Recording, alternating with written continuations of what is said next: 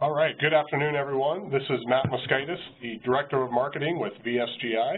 I'm excited to announce we have Brian Phillips, a Senior Product Marketing Manager with Polycom, here with us this afternoon. He's here to discuss the evolution of the Polycom product set from the HDX series, which has been a very great product for a lot of companies for a long time, and it's now evolved to the new Real Presence Group series, and he's here to uncover some of the details and great new features that are behind that. Also want to let everyone know this will be recorded, and I'll be sending it out to all participants, and I'll also make it available on our website, and I'll shoot that link out to everyone later this afternoon, and feel free to pass that along to anyone else in your organization who might benefit from this. We'll have a brief Q&A period at the end. So please, if you have any questions, you can write them in the chat window, or I'll open up the lines towards the end and you can ask them yourself. Without further ado, I'd like to pass it over to Brian. Hey, Brian. Awesome. Thanks, Matt. Thanks, everybody, for joining. We appreciate your time. So I wanted to talk a little bit about Real Presence Group series, HDX, and kind of some of this transition, right? Because HDX has been a really successful video conferencing product line, right?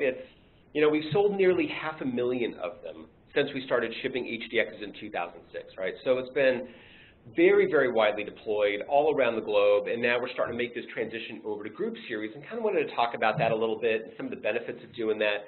But I guess to start off, maybe a little bit of history, right? Because as I mentioned, HDX launched, it was actually, I think it was 10 years ago this month. I think it was October of 2006 was when we actually first announced it.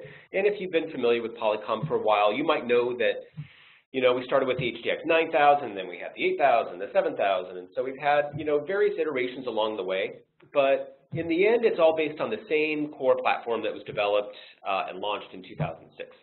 So for, I guess, a little bit of a comparison point of what else was going on in the technology industry in 2006, the iPhone actually didn't exist yet. It was announced, I think it was in January of 2007, started shipping a few months later, but back in 2006 we were either using flip phones or maybe Blackberries, but no iPhones, no real true smartphones quite yet when HDX launched. Netflix actually did no streaming. They were in the DVD by mail business, if you remember that. I don't even know, do they still do DVD by mail? I don't know. They might still have that in some back corner somewhere, but I don't think that's what we think of Netflix as today. And then just another thing on the tech space, MySpace was the king of all social media, by far, actually. I dug up some stats from 2006.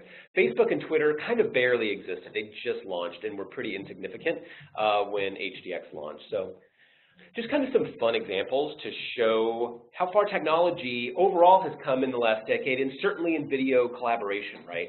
There's just a lot we can do with some of the newer generation platforms, and HDX just couldn't, right? And expectations have changed, and the types of rooms that you're looking to deploy video into have changed and evolved. The way that people use video has changed. And frankly, even things like the advent of the iPhone, for example, I think have changed expectations around usability and some of the functionality of video devices, even in more corporate environments like this.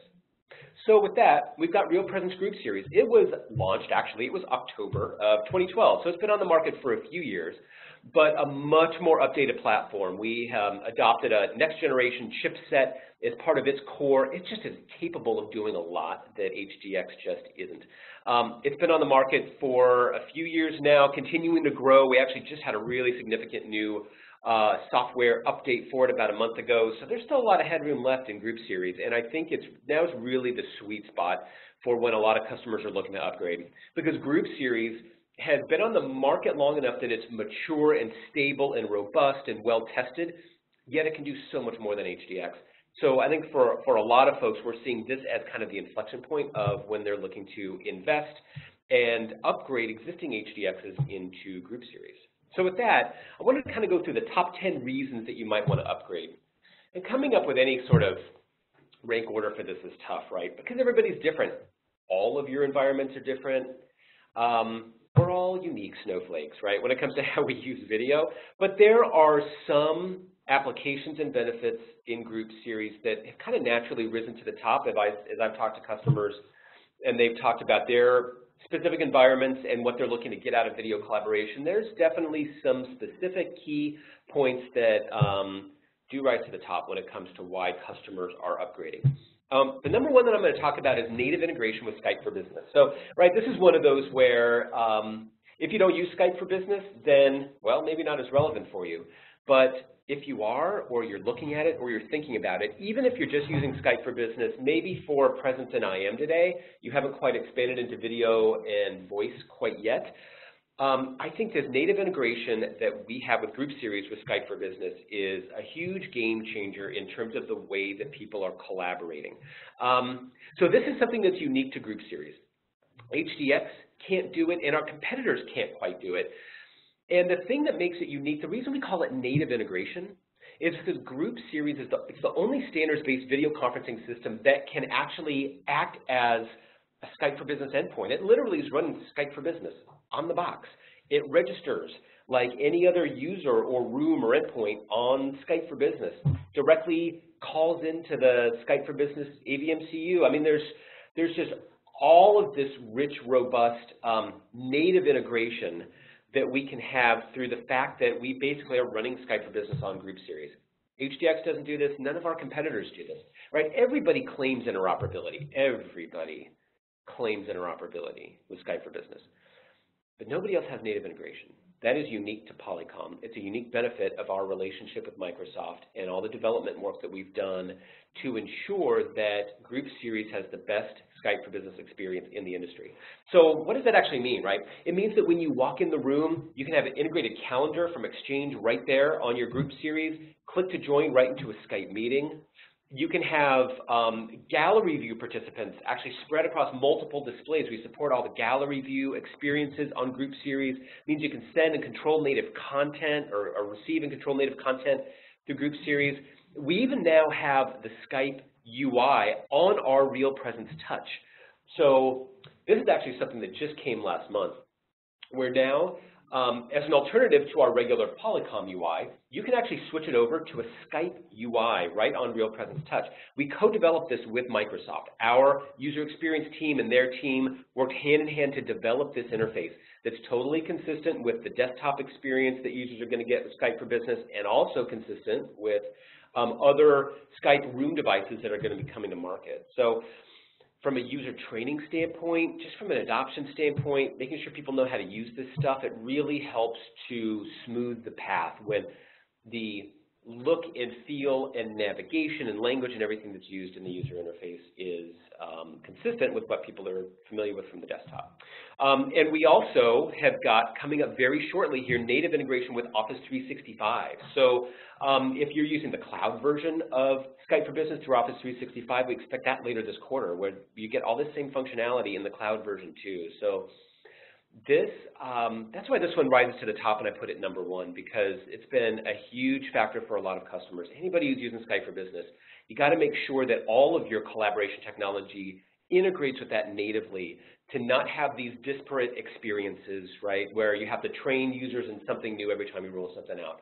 Group Series is the only thing that's going to get you this. So that's why I put it as kind of the number one. Frankly, I could spend this entire hour talking about our Skype for Business integration. I will stop there, but definitely if you are a Skype for Business environment or you're looking at going in that direction, I would reach out to your VSGi account manager, and we've got a whole team of Microsoft experts on staff at Polycom that we can get engaged with you to understand your environment and help walk you through all the ways that this is really a tremendous benefit within any Skype customers.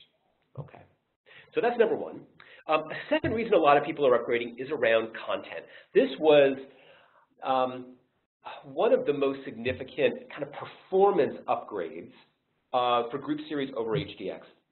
HDX could do pretty good quality content, right? You could share PowerPoint slides or Word docs and things like that. Static content, you could share it in HD and it looked good. But we've seen, especially over the last few years, more and more customers are having higher expectations with what kinds of content they're looking to share, right? Anywhere from, we have a lot of customers who are in the media and entertainment industry, for example, right? So a lot of TV and film production companies, things like that. So one example is a company called King Size Productions. They're actually the production team that makes the TV show The Good Wife. So they shoot that show, they actually film it in Brooklyn, New York, but all the editors, a lot of the producers are in LA, and so they use group series to actually do real-time editing and collaboration of the show. As they would shoot stuff in Brooklyn, they could then look at it in LA and kind of understand where things were going from a plot standpoint, what needed to be reshot, and things like that. Something they could really only do with group series, right? HDX just did not have the capability to share real-time, full motion, better than Blu-ray content, whereas group series does. A lot of the other customers that we've seen get excited about this, education, right? High demands for the richness and quality of content sharing in an education environment. Healthcare, right? Obviously, if you've got a telemedicine application, you got a remote doctor 1,000 miles away doing your diagnosis. I think you want the best quality content that he can see, right, to make an accurate call on what's going on with you health-wise. Architecture firms doing CAD animations, creative agencies designing ad campaigns, right? There's a multitude of applications. Frankly, even just your standard, static content, right? Things like Excel spreadsheets, when you can share them in full 1080p, just rich, crisp detail, and share and edit things in real time, it makes a world of difference in the way people collaborate. So that's been a huge reason a lot of customers have been moving up to group series. It's the quality of the content and the content collaboration that they get out of it. Okay. Now, a third reason is easy and flexible controls, right? We've worked really hard in group series to make it as easy and intuitive as possible, and we continue to make improvements in every software release. Refining things. We're always doing usability testing and putting this stuff in front of actual users and having them walk through different steps and seeing what's difficult and seeing what would be more intuitive. So we're constantly refining this. It started off just a nice, easy, simplified remote control that comes with the system, or you can add on Real Presence Touch, creates a really nice, easy-to-use touch interface in the room. And I mentioned earlier, this single touch to dial, I've seen for a lot of customers is a huge thing. And that's not limited to Skype, right? That can be in a traditional video environment too. So we have that deployed within Polycom, for example. When you walk into a conference room here in Polycom with a group series, you see the conference room's calendar right on the display. All you do is walk in on the Real Presence Touch there, the calendar's right there, just single touch to dial into your meeting, you're good to go. Same thing with any group series that are used on a desktop as personal systems. So I happen to use a group series at my desk, and I never dial numbers anymore. Literally, I just go to my calendar and I hit join now for every single meeting that I'm in, right? It's a huge game changer from a usability standpoint. There's no more 10 minutes at the start of the meeting of fumbling around with remote controls. Literally, you just walk in the room and hit join now, and it just works. So that's been huge. And again, something that's unique when you upgrade from HDX to Real Presence Group Series. Okay. So some other things around the experience. So one of the things that I think makes Polycom Video different from anybody else is we put so much attention and emphasis on trying to improve the experience, right? Everybody's delivering HD quality video, right? All of our competitors deliver good-looking HD quality video. It's table stakes at this point, right? But we're looking at the actual dynamics of what is going on during a meeting. And as much as possible, we're trying to have the system automatically account for that and adjust based on those conditions without the user having to do anything. So one example of that is noise block. So that is a technology we've got in Group Series. What it does is it's listening for times when nobody in the room is speaking, but there's distracting sounds happening. So it could be you're tapping away on a keyboard, or maybe it's a lunch meeting, you got a bag of chips there, or it could be sirens or leaf blowers outside the windows, right? And what it does is when it senses that nobody is speaking, but there's other noises happening, it will automatically mute your room. So it's kind of like a smart mute, right?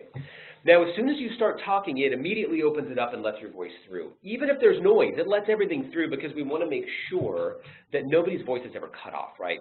You always need to be heard whenever you're speaking. But most of the time when those distracting sounds are happening, it's when there's nobody talking. So that's where noise block takes care of that. You no longer have to do the, hey, can everybody go on mute? Right? Even this call here, right? I think everybody's just proactively muted because we've all been on those calls. There's always somebody who just didn't think about it, hasn't gone on mute, and it just is a distraction to your conversation, right? So that's what noise block helps take care of that. So something that's related but different is called acoustic fence. This is also something that's unique to Group Series.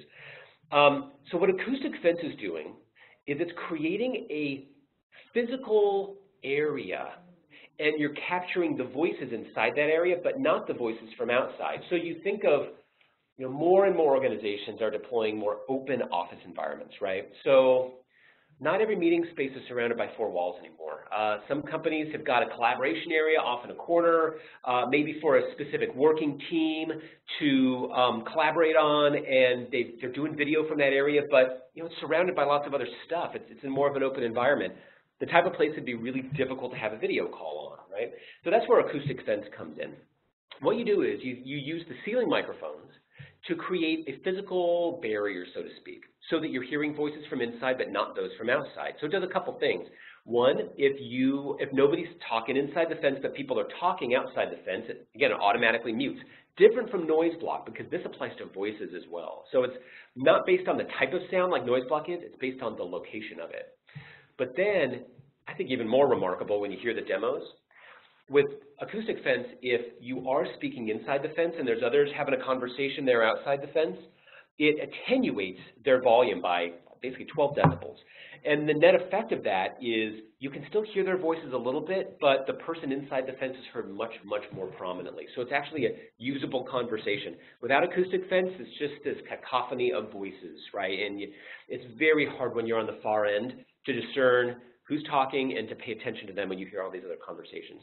With acoustic fence turned on, it's just kind of white noise in the background, and you can actually focus on the person speaking. So again, these technologies that are designed to automatically adjust to the dynamics of the environment rather than the user having to do something. You don't have to keep your finger hovered over the mute button anymore. It just takes care of it for you, right? Okay.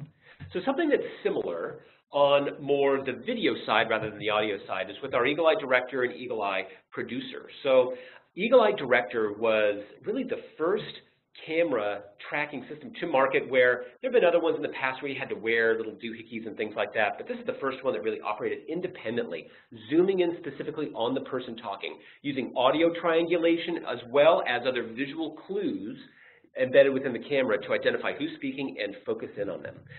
There are others in the industry that have come up with their own knockoff versions that are more expensive and more limited. Eagle-Eye Director is still the only one that works across our whole spectrum of video solutions, from entry-level group series all the way up. Now, we also have Eagle-Eye Producer. It's a little bit different in that it actually has a couple different modes. Eagle-Eye Producer can frame in specifically on the person speaking, or you can choose to frame everybody in the room. And again, it's all just changes automatically as people come and go, somebody stands up to present, the camera view automatically changes. So we really are the innovators when it comes to this kind of automated camera solutions that, again, look at the environment, what's happening in the room, and automatically adjust without anybody needing to do anything. Just making the experience better for everybody without putting a burden on anyone of having to do any manual controls themselves. So Eagle-Eye Producer in particular, I think it's a no-brainer add-on for just about any room where you're deploying video conferencing, and then Eagle-Eye Director comes in when you really need the highest-end experience with the best reach. So again, talk to your VSGi account managers if you want more details about those, but those are some of the things that, again, are unique benefits of upgrading to group series that HDX just isn't quite capable of handling. So something that's related to Eagle-Eye Producer, it's actually another feature of it, is around actually tracking and counting the number of participants in the room. So the way that Eagle-Eye Producer works is that it's actually looking for faces and identifying where all the faces are so that it can frame the camera view appropriately. So while it's doing that, it's also counting the number of faces that it sees, and it's tracking all that information within Real Presence Clarity. That's our kind of management infrastructure solution, Clarity, or Real Presence Resource Manager. You may be familiar with that as well as a component of it. So that's where this information is tracked within the call detail records there. So the cool thing about this is it means for the first time you actually have an accurate count of how many people are participating in video calls from your conference rooms, right? Before, all you knew, if you had a particular call and maybe you've got a couple individuals dialed in, okay, you know there's only one person there, and you got a couple of conference rooms, all you know is they're conference rooms, right? You don't actually know how many people were in there, but now you do. You actually have counts of how many people participated on a video call from those rooms. So when you're calculating the return on investment for video, when you're trying to track utilization of video, or even just understand whether your rooms are optimized and deployed appropriately, right? You might find that there's one particular room that seats a dozen people, and on average only 3 people are in there on a video call. Well, maybe there's some things you want to do to adjust around the types of technology that's deployed and where, based on the actual usage patterns for how people are utilizing video from those spaces. So again, that's something that's unique to Eagle Eye Producer that you get when using Group Series. Okay. All right. So another unique benefit of Group Series is it's just a lot physically smaller than HDX. So I don't know how many of you have actually seen one. The photo here in the upper left is what we call a Group 310. So it's got a little camera with it called the Eagle Eye Acoustic, very small, just mounts right to the top of your flat panel screen. But all of these components are a lot smaller in dimensions than HDX. And so that's been pretty important for being able to take video to other locations where maybe you just couldn't before, right? So a couple examples here. Actually, the photo on the lower left there is a product we call Video Protect. So it was first developed for what's politely referred to as the criminal justice market. That means prisons. It's a prison video conferencing system. But there's a huge market for that, right? For being able to have remote visits with lawyers and family and things like that. So it's a hardened, protected, prisoner-safe box that holds your Group Series system. We couldn't have done this with HDX. It would just be physically too big. But with Group Series, it was perfect to be able to put it in that smaller form factor. And actually, we've seen a lot of people buying that Video Protect for non-prison use, for actually retail kiosks and other customer service type applications, but you still have it in more of a public space. So you need it to be hardened and robust and reliable, right? Another example over the photo on the right here is what we call our utility cart. So it is a full kind of cart system, self-contained. It's got a battery, optional battery in it. You've got your Group 310, your camera right on there, the display, and you can wheel it around wherever you need video. So manufacturing floors, maybe certain healthcare environments, things like that. It's easy to take video anywhere. So they're just a couple examples. But frankly, I mean, we've seen all sorts of other unique applications. I know we've got one customer who, it was a government customer who used it for crisis response, right? So they actually built it into a little customized suitcase, not even a suitcase, like a briefcase with kind of a built-in monitor in the top, and then the codec just goes right in the bottom, the camera. So it's this nice little package they can take literally anywhere video is needed after they've had a natural disaster. So again, something that would have been really hard. It's tough to, even in HDX 6000, it's tough to lug one of those bad boys around. Group 310, Group 500 with that little Eagle Eye Acoustic makes a world of difference for deploying video in new and unique spaces that you just may not have thought of before. So a related topic on that is around huddle rooms. Huddle rooms have been kind of the hot topic in video over the last year or so because more huddle rooms are being deployed than any other type of conference room, right? And I know probably a lot of our customers have been trying to figure out what to do with those spaces because historically they didn't have much video at all. There's very limited budget for those rooms, and frankly, there's a lot more of them than there are big boardrooms. So you got to figure out, well, how do I scale a video investment to be able to go in a larger number of rooms?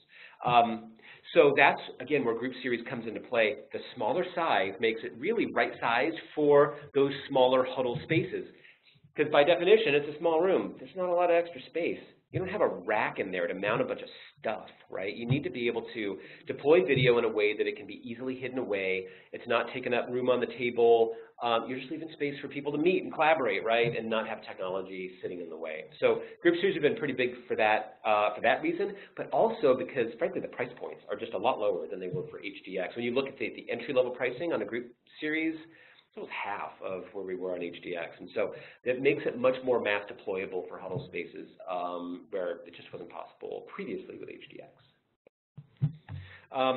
Slightly different direction. So another reason customers have been looking at this is a lot of our customers are trying to lower their infrastructure costs. And one of the ways they're doing that is by moving to SVC technology. So without diving into a lot of detail on what SVC is, it's essentially a different way of transmitting video versus AVC, or more traditional video conferencing, that in essence simplifies your infrastructure, but it also puts more of a burden on the endpoint. So the endpoints are doing a lot more of the control and the decision making, so to speak. The infrastructure can be a lot simpler, so it allows the infrastructure cost to go down a lot. However, because more of the complexities move to the endpoint, it requires a more powerful endpoint, which means the HDX just wasn't capable of handling it. So a lot of our customers who are looking at SVC have looked at group series as well if they're looking to make that transition and lower their overall costs. All right. 10th and final point is just around, I've mentioned before, group series is just a more modern platform, right? It's still got a lot of headroom for growth and new features. HDX topped out a while ago, just in terms of its processing capability and what it could handle. So just from an overall investment protection standpoint, so HDX is gone, end of sale. Actually, it's the end of this month is going to be kind of our last order for HDX, and it's going to be end of software support in a couple of years here, which means no more bug fixes or security patches or interoperability fixes or anything like that. Then a couple years after that, even the hardware is end of support as well. So I think from a long-term investment protection standpoint, now is a good time to be looking at group series and looking at transitioning those rooms from HDX to group series so that you've got a really, really long runway for new features, new capabilities, and support long into the future. Okay. So the good news is we put a lot of work into trying to make this as cost-effective as we can, right? Because we realized that just taking out an existing system that's working fine and replacing with something else, sometimes it's tough to squeeze within your existing budgets. So one of the things we've done is we've actually made a modification to our trade-in program to allow you to trade in HDX. This is actually something you couldn't do before. We just added this a couple of months ago. But you can now trade in your existing HDX systems, and you can receive an additional 20% discount on new group series models. And like I said, especially when looking at the entry-level prices for group series, significantly less already than HDX. You layer that, added discount on top, and then it gets even more. So definitely reach out to your, VSGi account managers for more details on pricing and kind of how this all lines up in the end. But it's just something to hopefully help make some of those investment decisions and get moved up from HDX to group series. Okay. So with that, that was all I had. So kind of kept this one short and sweet. Again, there's probably 50 other reasons I could put on here for various reasons people have moved up from group series or from HDX to group series. Again, it's all really dependent on your specific environment, and there's literally hundreds and hundreds of feature advantages in group series over HDX. So definitely get with your VSGi reps and connect them in with some of our Polycom folks and take a look at your environment and make sure that you're aware of all the great benefits you get from moving up to group series. Okay. So with that, we can go ahead and open it up for questions. Great, thanks, Brian. I'd also like to mention that if you're in the DC or New York area, Polycom has really nice executive briefing centers where you can come get a live demo, especially the one in New York. We were up there a couple weeks ago, and the views are amazing, so that alone is worth the trip. But if you want to see it in person, definitely check that out. So if anyone has any questions, I'm going to unmute everyone now, and feel free to ask Brian. Yeah, hello. Can I ask a question? Sure. I'm Khaled Haji from UNDP. Actually, we have some group series deployed in our building, but also we are integrating the group series with the Skype for Business on-prem. Why it is integrated with the link on-prem? Because simply we were told before that we cannot integrate the group series with the Office 365 because now our link is the Office in the cloud, 365.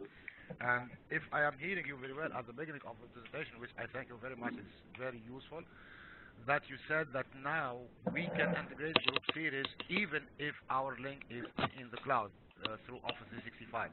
This is the first part of my question. The second part is about the integration with the Exchange. Also, our Exchange is part of the Office 365 solution. And also, we would like, when we were trying to integrate our group series with the Exchange server so that the group series will receive the calendar invite and then we can click on the calendar on the group series and join the session immediately. Also, we were told, and we were working with Microsoft and Polycom guys, and we were informed that this is not also possible with the Exchange online. So can you confirm here that now we can first integrate the group series with the Skype for Business in the cloud, and also we can integrate the group series with the Exchange server in the cloud? Good questions. Okay, so I will actually tackle the second one first around Exchange in the cloud, or Microsoft Exchange as part of Office 365. So that is available today. That was actually a software release we did, it was just about a year ago, where we added the ability for group series to pull down calendar information from either we've already had the Exchange on premises for a while, but it was about a year ago we added Exchange Online. So you can integrate it, then with Exchange Online, and have the single-click to dial experience. So that was released, that was our 5.0 software release that was in September of last year. So if it could be that the information that you got was either before then, or if it was more recently, they may just have not been updated on the latest. But that is available and working today with Exchange as part of Office 365. Okay. Now, sorry to interrupt you. Just for this part, meaning I need to upgrade the software from the Polycom website, or you have a special API or something that I have to download from you or buy it from you as VSGi? You would just want to upgrade the software on your group series. So if it's at version 5.0 or later, then it will integrate with Exchange Online. Okay, cool. Thank you so much. Yep. Then Sure. The second part. So on the Skype for Business part, so yes, we've had this native integration with Skype for Business for quite a while, but it's been with the on-premises version. And we've been working for a while to enable that in Skype for Business Online that's part of Office 365. There's always a lot of challenges and complexities to it because the online version just has some fundamentally different ways we need to integrate versus the on-premises version. So here's where that currently sits. In our Group 6.0 software that we released just last month at the end of September, that's the software release where we included the software for integrating with Office 365. However, there's another part that needs to happen before it will work, and that's Microsoft needs to take, and they go through a whole set of qualification testing of group series with Office 365 before they basically flip a switch in Office 365 to enable group series to integrate with it. So that's the second thing that's happening right now. The software's been released, but it won't register to Office 365 Skype for Business yet until Microsoft's finished their qualification process. And of course, that's all in Microsoft's hands. We're currently expecting that that will happen later this quarter. So sometime between now and the end of the year, we expect that Microsoft will qualify it, they'll approve the software, and then they will flip the switch in Office 365 so that group series can register. But we can't make any guarantees because it's really all in Microsoft's hands. So we will have an additional announcement once that's happened and group series can register with Office 365. Like I said, we expect it within the next couple of months here. So I would just keep an eye out throughout these next couple of months because we will put out a release once Microsoft has approved it and it can register. Thank you so much. Very fruitful Sure. answer. I had one question come in over the chat that I'll actually take. He was asking if there is a deadline for the trade-in discount. And we are actually extending this discount through the end of the year. So you have, still a good 2.5 months or so before that will go away. I also saw that another question came through in the chat. Do any of the units do audio conferencing along with Skype and video?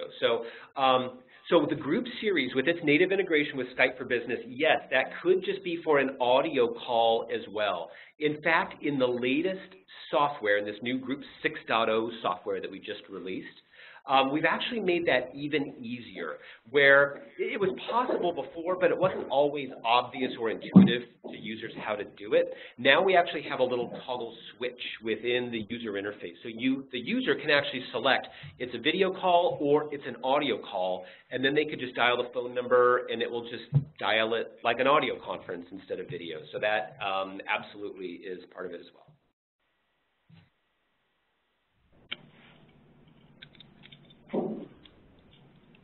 Does anyone else have a question for Brian before we say goodbye?